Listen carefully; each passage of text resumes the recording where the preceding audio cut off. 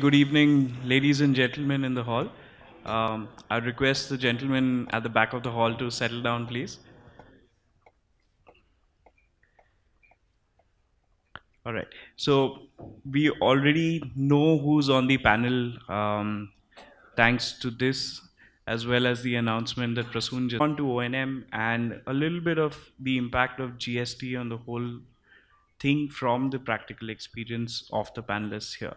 So maybe what we'll do is we'll start off with Mr. Pujan Doshi, who just made this interesting presentation on modules and the various technologies that have happened. And he's already given us a perspective of what's going to happen. But if Pujan, you can tell about what is the next thing on the curve for inverters and inverter technology, and throw some insights on that. Sure. Okay. From inverter technology, there are three particular type of inverters that are available today and are in use today. So one is, of course, the central inverter, where we are seeing a lot of interest on the 1500 volt design and its application on the grid at the 1500 volt level on the DC side, of course. So that is where the technology shift is going now, where the developers are wanting to squeeze more power from the inverter itself by giving the DC side loading more and then getting the AC power. So that's where this 1500 volt technology is now coming up. Even in India as well, we have seen few installations already done. On the string inverter, the same technology is coming, but then there is a question of balance between the compactness of the inverter, the lightweightness of the inverter versus the power capacity. So that is where the technology is currently working on to how to maintain a fine balance between those two questions. And the third, which is a very interesting technology, is micro inverter. Of course, it is being used worldwide, but India is now seeing some interest where the end users or the developers are asking for micro inverters, where they want to where they don't have that much amount of spare space to have a huge bulky inverter sitting in their house or their commercial premises, and they want to use this micro inverter to save not only on cost and services, but also on the space, which is nowadays in cities is already a premium. So this is the three places where we are seeing a huge technology interest and a shift from the manufacturing side as well. It's very interesting. What we've also heard in the market and what's happening today is the modules are also undergoing a lot of technology changes. In fact, now we are hearing of modules which are giving AC output directly. So I'll ask Mr. Vyas to shed some light on modules or anything else on inverters, which is going to be the next game changer or the next big technology leap. Thank you very much, Abhay.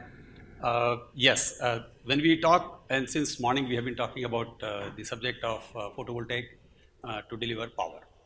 And when we say that we are talking about PV solar system, and also when we talked about GST, in that it came out that the value-wise and importance-wise, the most important component in the whole system is the modules. And it so happens that the people who have invested hugely into the technology of module, from the user perspective, they have reduced it to be a kind of commodity. That means he doesn't have to really think much. So as a result, the people who are, though they are all very engineering people who are behind the installation and doing the design, but basically it has been boiling down to the price part of it. Now, in this rat race of price, somewhere in Indian context, and in that much perhaps government and other buyers are also equally responsible, that in the rat race when we have thought of earlier grid parity and now trying to derive every ounce out of it, I think the biggest casualty in the whole process has been the module selection. And in the process, what has happened is, we are now looking at it, 26 rupiah, 25 rupiah, the whole thing is around, can I get 25 paise less or 50 paise less than the last? This has been the mindset, which is up to a point okay, because you are in a fiercely competitive world. But let us for a moment think that India has to also think maybe 5% of the installations, maybe 2% of the installations of a technological jump. Because the good news is that photovoltaic technology investment interest has not diluted. So R&D works are continuously going on. People could have been contacted when we started, and I remember in 2010, we used to talk of 200 to 220 watt modules in the same space of 1 meter by 1.6 meter. Today we are talking about 260 watt. So in that much there has been an upgradation which has been passed on and has been well received. Why? Because per watt cost has been coming down and it is not affecting. If suppose somebody says that 200 watt is available for 2 rupees less, some of the Indians may still think of 200 watt modules. Now what happens is that the game changer, you said, to my mind, like for example, one game changer in utility sector has been tracker, how to get more every ounce out of the equipment. The same game changer, if you really look at it on rooftop, and rooftop, let us not get disheartened that 40 gigawatt has reduced to 20 gigawatt. There is nothing like a boundary line that you cannot go beyond 20 gigawatts. So there is nothing stopping. It's only government's way of looking at it. So I think the rule of the game has remained unchanged as far as the rooftop push is concerned, because somebody said in the morning. Now the challenges in the rooftop are that what do you look at? Do you look at per watt price A? Do you look at per watt price per space? Now let us look at Nariman Point in Bombay, for example. Now what is very important? Is it that I want for, let's say you can go for even that amorphous module and in a space you can put 30 kilowatt. But if you go for today's crystalline, you can put 45 kilowatt or 50 kilowatt. But if you go for some other technology, you can put maybe 60 kilowatt. So what is important? A, the capacity, and second, the output. And third is the life expectancy and performance. A lot is happening, as I said, that R&D investment continues to be there. And now the newer technologies, I'm just trying to recap what has been discussed and a little elaboration. We have talked about PERC, the bonding. Now PERC is nothing but passive emitter rear side cell. Now what it does is that when light falls on the module, normal module which we are currently using absorbs light energy from the front, and whatever passes it gets lost. Now what you do is you also utilize a part of it. You cannot utilize much a substantial part of it, but a good part of it, and PRC can do that job. Now there is another one called bifacial. Now bifacial and PRC appear to be Ram and Sham, but they are having some dot mark to differentiate. So mother can differentiate who is Ram and who is Sham. So bifacial is the one which is allowing the light to pass through the module and go to the surface behind, and giving you an opportunity when it is possible for such application to improve the reflection of the back surface. If by using that, let us say you can color the surface for best reflection. It is said that snow is the best reflector. So now if you can make a roof with bifacial, with the bottom being white, then your performance goes up. There will be a nominal cost, but let us for a moment think that just 2 years back or 3 years back, we were paying say 32 rupees per watt for module, and instead of 26 rupees, if you have to pay 27 rupees, you can fork out that money. But this technological jump has got to happen. In the process, what happens as a student of electrical engineering, more you utilize, more is the efficiency, longer is the life. Because what is efficiency increase is also to be, the perspective is that drop is inefficiency. That means wasteful energy is reduced. Therefore, heating process is not that much around. So what happens is that the life also goes up. And by using these things, of course, the same way like 1500 volt DC which was being talked about, the BOS cost goes down. So somewhere maybe X% increase in cost of the product, but half X% drop in overall cost also is supporting you. So these are some of the innovative ways which I think as EPC contractors, we have to perhaps promote.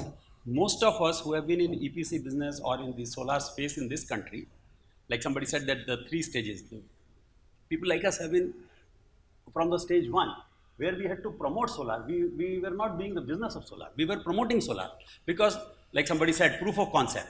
people were unsure whether the power will come out of this thing, you know. So we had to do that. Now I think a second stage comes where we have to again take the responsibility of promoting the newer wave, newer generation of module, also the associated many other things. Yeah, I agree. And I think one clear differentiation between the way solar was adopted in India and the way it was adopted in China. China was focusing only about capacity. There was no focus on the generation per megawatt, whereas I think that is one of the differentiations. In India there is a focus on generation, whether it's the SECI subsidy or even the tenders which are coming out. The more you generate, the better it is, the more likely you are. And I think that is a great motivation to adopt the latest technologies and increase generation. Thanks for your thoughts on that. And you mentioned tracker, and I see Ritesh is sitting right next to you with his insights on tracker, etc. But mainly my question to you, Ritesh, is today trackers, single axis trackers have become a business case. The adoption is going on worldwide. What do you think will be the game changer in trackers? So dual axis definitely is not working out today, but what do you think will change in the world of trackers in the next 3 to 5 years? I think that's a tricky question to ask. I mean, because if I knew that, I mean, we'd be deploying those technologies. Currently, what we are looking at is there is a lot of focus on panels, but again, quality of panels, because of the focus on cost, the quality of the BOM has dipped substantially. While I'm just going to put this out there, a lot of people claim that the same BOM that is going to the US at 40-45 cents is the same BOMs that's coming here. But I was having a chat with a consultant. He's saying the same tier 1 manufacturer has 7 different workshops for 7 different qualities. So if you assume that you are getting quality, the same quality somebody selling at 45 cents that you're getting at 30 cents, then I think you're in for a shocker. So that is something that you need to understand upfront. And that's the question that I've always had. Now, our focus is only on price, but price always comes at a cost of quality. We need to move. Right now, we have reached a certain level where you can make, there are decent IRRs to be made, but you can use different technologies to do that. Panel is definitely a technology, it's definitely the mainstay for solar, because without the panel, you can't generate electricity. But there is a lot of optimization that can be done down the line in the BOS, in the installations, in the layouts. There are some people who have come up with different trapezoidal layouts, different things. Those maybe haven't caught on because as a country, we are quite laggard in absorbing new technology. In the US, 70% of new plants are coming up on trackers. There, they don't really, they don't skimp on land. They don't skimp on a lot of things that you would see.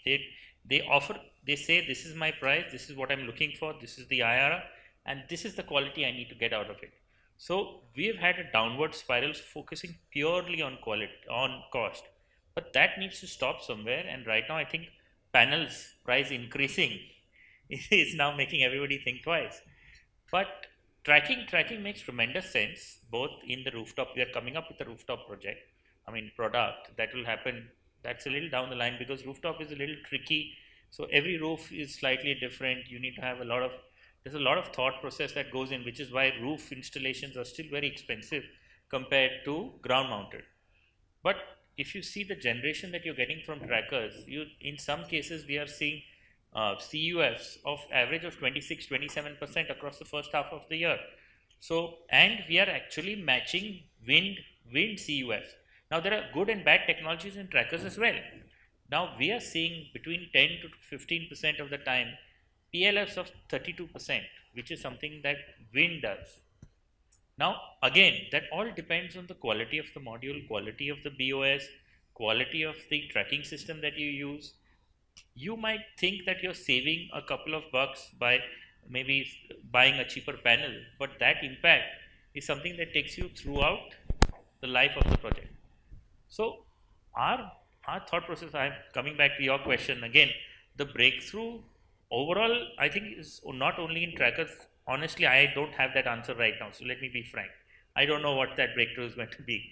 But I think the breakthrough that needs to really happen is just the cost mentality that we have. Everything is cost price, cost price, cost price. अरे ये 5 लाख में था, तुम मुझे 4.5, तुम मुझे 4 लाख में दो, तुम मुझे 3 lakh.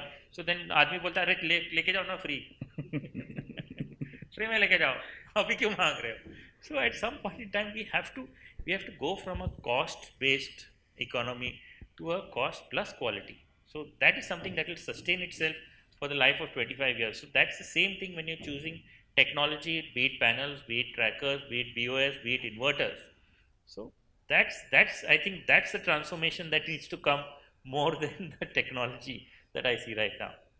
Thanks a lot. I think that's a good perspective. So rather than thinking of what do we do next or what is going to happen next, let's be practical. Let's realize everything comes at a cost and at least live in the moment. That's a good suggestion. And I think the way trackers are getting popular, it's probably because you're using the same modules, the same HT panels, the same cables to get maybe, like you said, 5, 6, 20% more generation depending on where it's happening. And I think we also have on the panel Mr. Sood, who's been working on energy storage for the last 3-4 years. And if we are having technologies which are pushing the generation to the next level, we already have 12.5 gigawatt of solar and another tens of gigawatts of renewable energy getting added every year. We would need storage, and that's the number one question that every developer is asking. NTPC is trying out pilot projects. So the two questions I have for you, sir, is which is the most likely technology that you think will succeed in storage, and what's the next breakthrough there? Thanks. First of all, let me tell you, there is no one size fits all approach in energy storage, fundamentally. As far as the lead acid, because lead acid battery is the most researched battery, let me tell you, in terms of history. The fight today is between lithium and lead acid batteries. This afternoon somebody was asking me something about the lithium. I just asked him one question. I said, do you know that even within lithium there are so many subcategories? Lithium happens to be one of, because every battery has anode and cathode. So along with lithium there are others. So which lithium battery are you talking about? Is it lithium ion polymer? Is it lithium iron phosphate? We have lithium sulfur, so many other things. So what is, and then as far as the lead acid batteries is concerned, the biggest the research which is happening, I think we all are aware of the graphenes and stenines, the carbons, nanocarbon technologies. They are already getting integrated into the lead acid batteries. Already globally there is a consortium, it is called Advanced Lead Acid Battery Consortium, out of which, let me tell you, 4 members are only from China, besides other countries. So that means how serious they are considering this, and there are already the 3 pilot projects on energy storage done in India, let me tell you. I don't know how many are aware. The paper was, it's a paper from Central Electricity Authority. The person driving that, Dr. P.C. Pant, is the director in MNRE. These 3 pilot projects have been awarded and already running. One is given to a Chinese lead acid battery company, one is Panasonic, one is LG. So, you have to understand that there's no going to be one size fits all approach. We have to see what is the size of the project. What are the climatic conditions where we are supposed to install it? Is transportation there a big concern? Like you spoke about flexible panels. We are also going to assist our military to develop lightweight batteries. Many people are not even aware today that one of the leading organizations in India which is recognized globally, ISRO. ISRO has already offered their lithium-ion battery technologies to the Indian industry, and I heard recently Tata's were one of the first ones to approach them. Only thing is they have done it at a small level. What we need to do is the production capability we have to develop, that is where we are lacking. So now talking about the integration of solar and storage. Does it make business sense? Yes. In US, in Hawaiian Islands, which is similar to our Andaman and Nicobar, you will be surprised this project has already been taken up under US Department of Energy, and the price for this is only 11 cents. Now multiply 11 cents by the things and you come out with, and you know, in our India, Andaman and Nicobar, we are spending 15 to 16 rupees for the diesel generated power. So look at the cost economics now. So I think with this kind of a scenario, there is a lot of potential here, and the only thing is, you know, वो हमारे उसमें कहते हैं ना कि हमारे घर पे जब बारात आ जाती है तब हम ढोल नगाड़े बजाते हैं. It has happened in our LED industry, because I am also vice president of LED products manufacturing industry. We have not invested in technology and science. We need, if you look at the US Department of Energy, besides policy initiatives, they invest in technologies and they encourage incubation companies. This is something which I have been suggesting to our Ministry of Electronics and Information Technology. Unfortunately, our industry, I don't know how many of our solar energy developers ever approach even the Ministry of Electronics and Information Technology. They are the one who are driving. Talking about electric vehicles, Department of Heavy Industries, they are driving it. The problem here is that unlike, you know, we need something like US Department of Energy. One secretary driving all these segments, done. So I think with this kind of things, I can tell there's a definite business case, and I will be very happy to, you know, partner with any company. And one thing, yes, I forgot to mention here is, being enthused by my ideas, Electronics Sector Scale Council of India and Ministry of Electronics and Information Technology, because you name anything to me today, it doesn't have electronics. So they are supporting us, and we are going to start centers for excellence and renewable energy in all India basis. And one such center in Delhi is going to start very shortly, within 1 to 2 months. Lastly, just to sum up, I'm a guy who believes in disruptive technologies, just like Ola Uber did to taxis. I want to ask you, people have been asking about discoms, and why do we need a discom? You name an application today which doesn't work on DC. Everything works on DC today. Why not give decentralized, community-based DC systems? And I will give you the leads. In foreign countries, discoms are in trouble. They have started campaigning against the renewable energy. Consumers without subsidy have got empowered by using their own renewable energy and storage system. That's my take on this. Thanks. I'm sure discoms are already feeling the heat.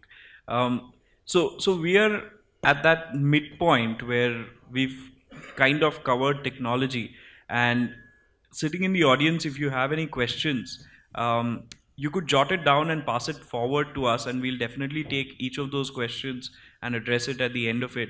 So I just wanted to make that announcement as a break between the O&M panel discussion. So any questions, please write it down on a piece of paper and send it forward. We'll definitely take it.